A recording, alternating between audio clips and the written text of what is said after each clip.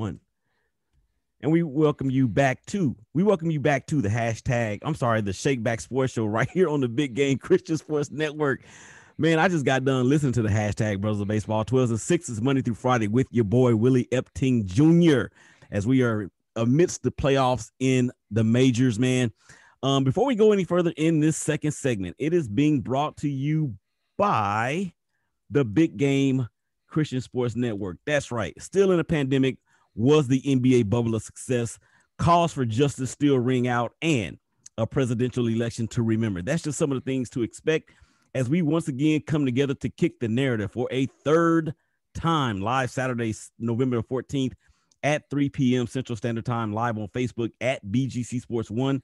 And yes, we absolutely want you to comment and ask questions as well. Let's kick the narrative, part 3, Saturday, November 14th, 3 p.m. CST, live on Facebook, BGC Sports 1, right here on the BGC Sports Network. All right, coming to the stage, man. I am so excited to have this gentleman come on. He is a part of the Dallas Cowboys flagship station, 105.3 The Fan. He actually is also the CEO, creator of it's Clutch Sports, right, Kevin? Kevin Gray Sports now. Kevin Gray Sports. Okay, yeah, went through a little bit of a rebrand. Yeah. Okay, so he went through a rebrand. Once Clutch Sports, now Kevin Gray Sports, and that is none other than Kevin Gray Jr. himself. Kevin, what's going on, man? What's going on, man? I appreciate you having me on. I know it's been a while since we've had a chance to converse a little bit, but I appreciate the invitation, and I'm looking forward to it. Yeah, and I look forward to it as well. And there's something that I want to play that I heard in the realm of social media on Tuesday. And tell me if this voice sounds familiar to you. Hold on one quick second. I'm going to play this real quick. These players aren't good enough. Daryl Worley, Darian Thompson, and plenty of others are not good enough to be on this football team playing the way that they've been playing over the first 4 weeks of a season. And you expect to be this much better going forward. Stephen Jones says that the players to make this thing better are currently in the room. Where are they? Where are they, Kevin? That's it. You tell me, because I don't know where they are. Look, yes, that is me ranting and raving on the Dallas Cowboys and their 1-3 start after getting their tail whooped by the Cleveland Browns at home on high noon in front of 25,000 people. A new COVID record, by the way, for Jerry Jones in AT&T Stadium. But at the same time, yeah, we've heard a lot about Stephen Jones, the COO of the Dallas Cowboys, saying that the players to make this thing turn around from their 1-3 start are currently in the room. And I'm just wondering, where are they? Because Darian Thompson, Xavier Woods, Daryl Worley, among others, have been terrible these first 4 weeks of the season to the tune of giving up nearly 37 points per game. So I just had a question, if they're supposed to be in the room. I don't know where they are, because what we've seen through the first 4 weeks, it doesn't give any indication to me that there are players good enough in that locker room as currently constructed on this football team to turn this thing around, to give us an idea that they can improve their secondary. And when you mentioned the word or the name Daryl Worley, he came over from the Raiders. They should have off the scrap heap. Yeah, they should have asked me before signing that kid, because I would not have been an advocate for him to become a Cowboy defensive person or player on that in that secondary, because he, to put it lightly and to put it politely, he was just not very good. That's about the nicest I've heard it put over the first 4 weeks of the season, quite honestly. I mean, these cats are barbecue chicken every time you get out there every single Sunday. You saw what happened. Odell Beckham, who really hadn't been a factor for Cleveland much this season, catches a 37-yard touchdown from Jarvis Landry.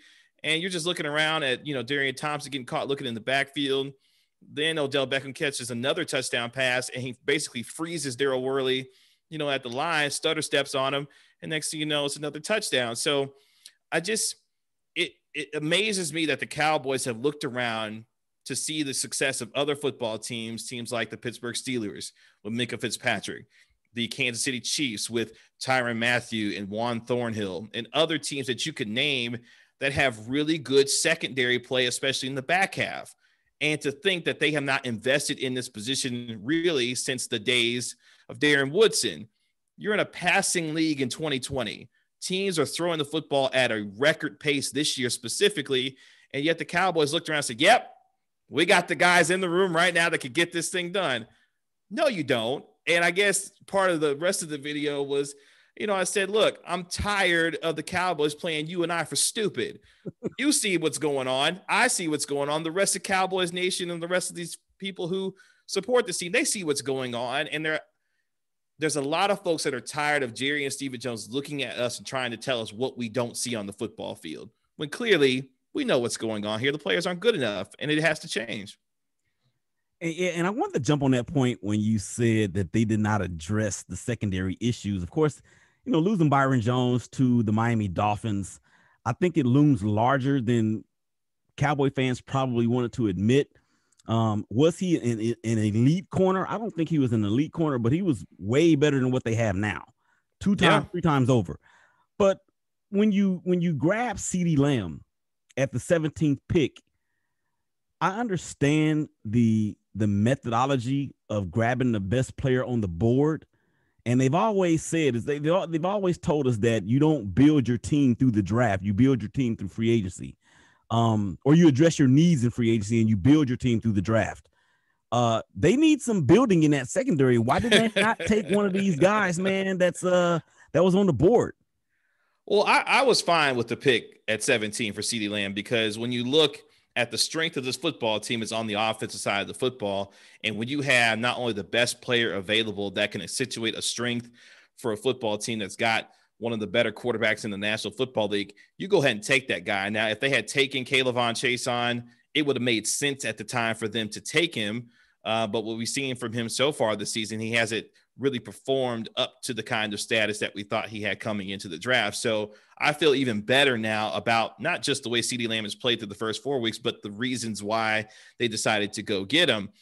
I guess for me, there are plenty of options, it seems like, out in free agency. Hello, Earl Thomas, that could potentially help this team, but the Cowboys just simply refuse to go down that road. So I think when you look at what Stephen Jones, Will McClay, and others thought that they had, look, I was fine with the pick with Trevon Diggs in the second round, one of the best corners still available at the time. And rookies are going to make mistakes in the secondary. It's just the nature of the game. You don't like to see him struggle as much as he has so far, but there are flashes of other things that you've seen from him, namely the play against DK Metcalf where he tracked him down after getting burnt for, 62 yards and still hustled to make the play to knock the ball out of the end zone. Those are the kinds of positive signs that you think, you know what, he's going to get it eventually. So I'm not necessarily, going to bang on Trevon Diggs so much. But these other dudes, when you look at Jordan Lewis, yeah, I know he was hurt coming into the season, hasn't played all that much. But Xavier Woods, Daryl Worley, let me ask you a question. How bad did Clinton Dix have to be to get cut off this football team? A guy who was supposed to be a veteran leader coming in to, play with Mike McCarthy in Green Bay, had some, quality time in the National Football League. That dude got cut from the secondary. So it just tells you how porous this secondary really was, that Clinton Dix couldn't even survive the room in Dallas. So it's just a matter of finding better talent to be able to help this team be better. Not to mention the biggest problem to me now, the first few weeks was, all right, you can torch in the passing game. That is what it is at this point right now. But against Cleveland, you got physically whooped at the line of scrimmage to the tune of 307 yards. Now, that's a problem, because it's one thing to get beat when your identity is, this is a bad defense in terms of its secondary. Now your front seven is out here getting beat the way that they did. Jalen Smith played poorly. The defensive line, the front four for them, played poorly. And to me, that's more concerning now going forward, because that's a mentality and a physical problem. You can deal with mental mistakes every now and then, a busted coverage every now and then. What you can't have is getting physically dominated at the line of scrimmage to the point where basically they made you quit until your quarterback brought you back to the football game. So that, to me, is really concerning when you start looking at the Cowboys going forward. And I could go so many different angles, or take that at so many different angles. Once again, Willie Epting Jr. on the Shake Back Sports Show right here on the BGC Sports Network, kicking it with Kevin Gray of Kevin Gray Sports, as well as 105.3 ESPN. No, not ESPN. That's the other station. The Yes. fan, the fan 105.3, the flagship station of the Dallas Cowboys, and we're talking about those Cowboys and the rant that he's on. But I wanted to pose this to you. DeMarcus Lawrence. I mean, where are you? I mean, when you have a guy by the name of Aldon Smith who played for the Raiders. He didn't do anything there. We know what he did when he was in San Francisco, but he hasn't been in the NFL ranks playing any type of football anywhere for the last 5 years. Comes in off the streets, and he's leading the league in sacks. And your defensive end, who you just signed to a mega extension, we have an APB out for him. Explain. Yeah. And that's the enigma with DeMarcus Lawrence, right? Because this is a guy who, as you mentioned, is getting paid over $20 million a season. And for what he does, for what he's getting paid, you want more production. Now, you can see through last year and this year so far, he's been really good against the run. He was probably the best run defender other than Joe Thomas that the Cowboys had on Sunday this past week against the Cleveland Browns. But at the same time, I don't pay DeMarcus Lawrence over $20 million to go and be in the run game and to play as consistently as he does in the run game. I don't pay him for that. I pay him to go get after the quarterback. We say, Kevin, he helped make Robert Quinn a lot better last year to get after the quarterback, had a double-digit sack season. Yeah, he got money whipped by the Chicago Bears and now is getting paid, by them to go sack the quarterback. And now, as you mentioned, Aldon Smith comes in, a guy who hadn't played a down of football in 5 years. At the time, was leading the NFL in sacks. So DeMarcus Lawrence helps make plays for others and is good in the run game. But at the same time, it cannot be this when you're getting paid over $20 million. And people have told me, Kevin, that's real low-hanging fruit, man. That's easy to bang on a dude who's getting paid over $20 million because he's not sacking the quarterback. Well, guess what? The Cowboys told you and I that he was worth over $20 million when he had 25 sacks in 2 years, a couple of years, a few seasons ago. So that means this is a guy you pay as if he's going to get after the quarterback in that way, and he just simply doesn't do it anymore. Great in the run game, does get after the quarterback. And the way that this defensive line has played so far this year, I need my man to get after the quarterback and put the guy on the ground because so far it's not happening for him. Yeah, and it's funny because I think, for this Cowboys, specifically on the defensive side, there's so many holes. There's no pass rush. They're missing Leighton Vander Esch, who's going to be out for the next, 6 weeks or so. How much of this do we put on defensive coordinator Mike Nolan? A lot. A lot. I told folks coming in this year when they hired Mike Nolan, I said, look, these Mike Nolan defenses now, they're going to give up a bunch of yards in between the 20s, but they're going to force turnovers, and they usually bend but not break when it comes to the red zone. They've gotten broken now for the last 4 weeks, and that's not necessarily characteristic of Mike Nolan defenses. So folks have said, Kevin, they've been in the middle of a pandemic. Learning a complicated scheme is much more difficult when you don't have the OTAs and the practices and the full training camp that you're accustomed to having. And I say, forget all of that. It's 4 weeks into the season at this point, and the terminology that these players are learning, you're asking them to do some different things, but it shouldn't be to the tune of giving up 5 touchdown passes to Russell Wilson, to the tune of giving up 307 yards on the ground, to getting screened game to death by the Los Angeles Rams in week 1. And then Matt Ryan and Calvin Ridley went to town on you. And if Julio Jones doesn't drop a touchdown pass against Trevon Diggs, that football game is over. And we're talking about a team that's really 0-4. So Mike Nolan, look, he had not been a defensive coordinator for quite some time. I believe 4 or 5 years it had been since he had been a defensive coordinator. But you know what? Your boy Mike McCarthy was hired by him when he was back in San Francisco as an offensive coordinator. So Mike McCarthy said, I'm going to return the favor for my guy and Mike Nolan. And so far, it hasn't worked out the way that it needs to. And they refuse to make a change there, which I can understand not making a change 4 games in. But some of the stuff has to get corrected. If you get to the midpoint of the season and these things are still happening and the only consistent thing in the room other than the players is the head coach in the scheme, yeah, you might need to make a change and shift some things around because it can't be this going into future games against teams like the Steelers, the Arizona Cardinals that they'll see on Monday night in a couple of weeks, the Baltimore Ravens. Yeah. Like it can't be that by the time you get to those kinds of games. Yeah. And as we have about 3 minutes left to go in this segment. I want to give you 2 minutes to talk about Dak, and then at the end of the segment, give out all of your information, how you can be followed, contact, listen to, or whatever. But as far as Dak Prescott goes, well, let me get to this, because one of my co-hosts on the hashtag Brothers of Baseball show, she is a Cleveland Browns fan, and of course you can tell by that she is ecstatic. And I'm talking about my hashtag Sissy of Baseball, Natalie Turk. But as far as Dak goes, Dak has shown that he deserves the contract that's a long-term deal. I'm not saying he should get Patrick Mahomes money, but he's definitely worth in that, $35 to $38 million a year range. How much of this, from the offensive standpoint, do you think could be fool's gold with the fact that he's throwing the ball all over the place and is racking up all these numbers? And they've got some running back from Ohio State. I think his name is Zeke or Zach or something. Yeah, Ezekiel Elliott. He's not been getting the ball. So in about a minute and a half or less, should Dak be considered possibly the problem? But even though he's playing so very well?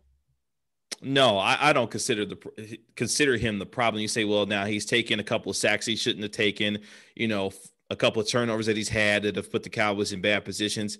Yeah, I understand that. But at the same time, the reason why you're not 0-4 is because Rain Dakota Prescott is out here keeping you in football games. They had no business coming back against Atlanta.